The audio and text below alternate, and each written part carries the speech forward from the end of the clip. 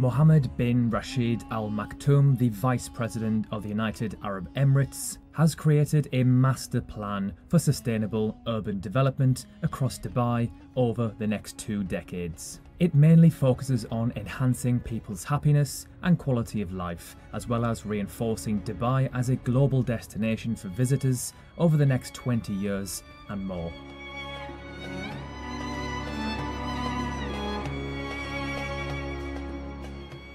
The plan has a strategic structural layout integrating all urban development master plans in the Emirate and aligned it with Dubai's strategic economic priorities and the needs of the future of the region. Dubai 2040 Urban Master Plan is the 7th development plan for the Emirate since the 1960s. Incredibly, between 1960 and 2020, the population of Dubai has multiplied by 80 times, from 40,000 in 1960 to 3.3 million now, while the urban and built area of the Emirate increased 170-fold from around 3 squared kilometers. A city which is built to house 40,000 people certainly is not appropriate for a city of over 3 million. Hence why Dubai is constantly changing, adapting and innovating.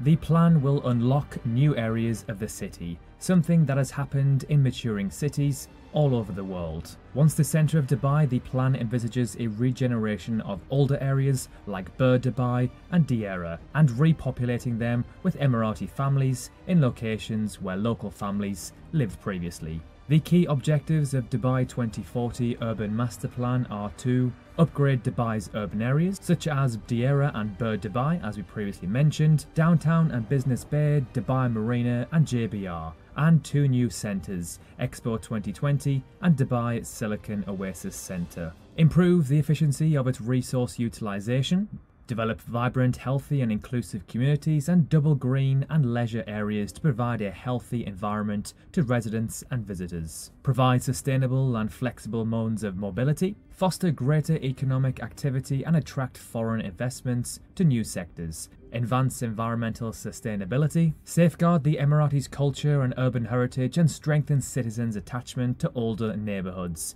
Develop a comprehensive legalisation and plan a governance model to support sustainable development and growth. And the outcomes will be, by 2040, Dubai will have achieved the following. Green and recreational spaces will double in size. Nature reserves and rural natural areas will constitute 60% of the Emiratis' total area. Several green corridors will be established to link the service areas, residential areas, workplaces, the movement of pedestrians, bicycles, and sustainability mobility means across the city will be facilitated. Land area for hotels and tourist activities will increase by 134%, and for commercial activities, it will increase to 168 square kilometers. Land area for education and health facilities will increase by 25%. The length of public beaches will increase by 400%. The plan also encourages mass transit use, walking, cycling and the use of flexible means of transportation, besides developing a comprehensive planning database to support decision making